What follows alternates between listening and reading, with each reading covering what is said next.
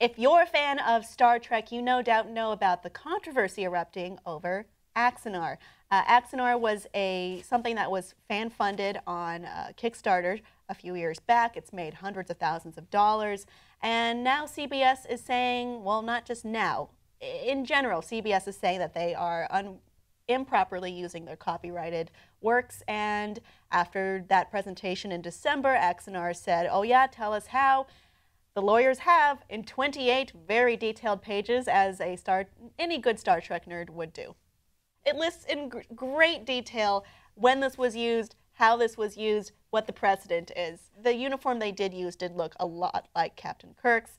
These are triangular medals on a uniform in particular, and if you want to go through the PDF, we'll include a link below, straight from the CBS lawyers. It is very long, and this is an interesting case, and I think it's something that it does need its own special case-by-case analysis for this one, because there's people of a lot of different opinions on this story. So normally I want to lean on the side of fan films, of fan creation, of fans doing their best and making something out of something they love out of something they love. There's nothing that I think is a greater expression of your love for a project than devoting your time and your effort to make it better, or make your own love note to it. And I think Star Trek fanfic, well, if you want to call this fanfic, has existed for years.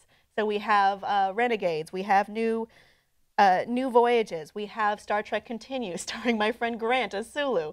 And CBS has been pretty lenient on this. But the reason why Axanar is a little bit different doesn't go into the quality of the work, which is very high. I think what it goes into is how the money is being appropriated and used. So, as with most fan films, Axanar was fan-funded. So it was kickstarted. People are like, this is amazing, let's be part of it. And then the problems after that was how the money was being used. Now, you know, on Kickstarter, no one is governing the creator of a project on how they're supposed to be appropriating the money. And we've seen other projects in which money was maybe not appropriated right. So people can take the money and skip town, and there's nothing Kickstarter can really do about it. That's not what happened here. But what had happened here is the creators of Axanar decided to pay themselves a salary, which I think it's all right. I mean, if you look at nonprofit or fan funding, it's not necessarily you get nothing. There can be a minimal salary to just keep yourself going. But it seems that they've also created a studio, and that the funding from this would be used to fund the studio to make future for-profit projects. So this seems like, I mean, the line here is that it seems as though the person who is running Axanar is saying that I am a person of the fans, I represent the fans, they are trying to stifle fanfic and creation, and I don't think that's the case. I think this is someone trying to profit using someone else's intellectual property, and in a way that would be inappropriate. I mean, if you look at the other fan films, they're not making, I don't think they're making anything off of them. I mean, the money funded goes into the project, and the project is available for free to people. I think that's the distinct difference here. My question is, why is it that as of Christmas, because I was under the impression that CBS had actually supported this film or said, we're cool with this, until Christmas time when they said, actually, we changed our minds, no, we're not cool with this. I think what it is they generally let fans work with their IP as long as they aren't making profit off of it. And this one advertised itself as being a not-for-profit, fan-funded operation. And then some evidence came to light. This is what I think. I don't have the evidence in front of me.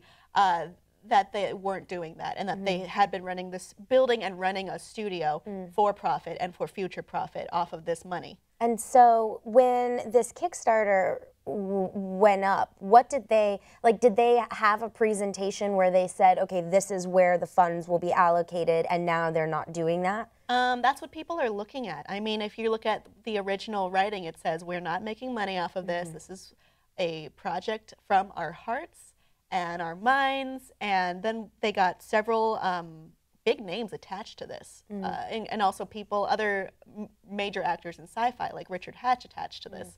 and it looks beautiful. It looks great, and I don't think that's the problem CBS has. I think the problem they have is you are profiting unfairly off of our IP. And I also think the problem might be, I mean, the creator of this project has said some pretty unflattering things, and I mean, I think that's part of it. I don't know.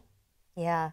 Yeah, this is a tricky subject when it comes to fandom and the internet because, you know, on the one hand, fans have more control than ever, or they've got a louder voice than ever about their favorite properties, and the fact that fan fiction or, you know, fan films have become as their quality, they're used as calling cards, and they treat fans to an experience that maybe the studios aren't giving them. I mean, I think that's all very important. Oh, yeah, obviously, certainly agree, but I think it's a different beast altogether here. Right, and that's what it sounds like, and it sounds like the people that gave money, who knows, but if these funds are being misused or maybe not being used in the way that the fans were told they would be used, then I think that's that might be taking advantage of a fan base, and that's unfortunate. Yes, and I think unfortunately labeling oneself as, oh, I represent the fans and all fan films,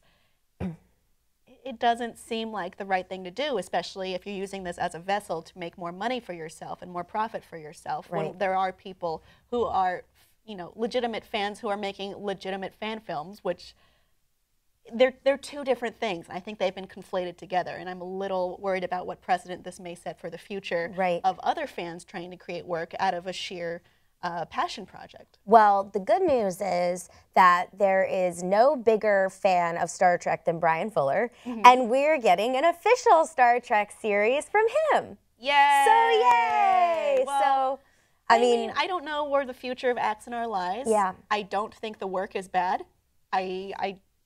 I disagree with where the money's going, basically. It's too bad too. You know, look, I have to say, you know, just as a pure, you know, person who's looking on and not involved in this at all, the idea that you could raise hundreds of thousands of dollars to make a movie that is absolutely not yours, meaning using this copyright and using this material that doesn't belong to you, that makes me skeptical in the first place. I mean, I understand what fan films are. I get the premise, but you know, that makes me nervous just to begin with. And I would raise an eyebrow at that in the first place. Well, we have to look at what is morally okay and what is legally okay, and they're two different things. Well, and how, I think people can mess up the two. That's what I'm saying. Like, how could there not have been this concern of we're going to sink, you know, hundreds of thousands of dollars into a property that we do not have any access to as fans, and how could they not think that they would get shut down? Yeah, there have been some pretty bold moves in this project. If you look into the history of it, I'm sure there's some of you who disagree with me, but I would like to continue this conversation because this is a very rich topic, and it is a very specific thing going on here that might not be going on in the larger community. Audience, what do you think of what is going on between Axanar and CBS regarding Star Trek and Axanar? Let me know below in the comments. You can also tweet me, and like and subscribe for more.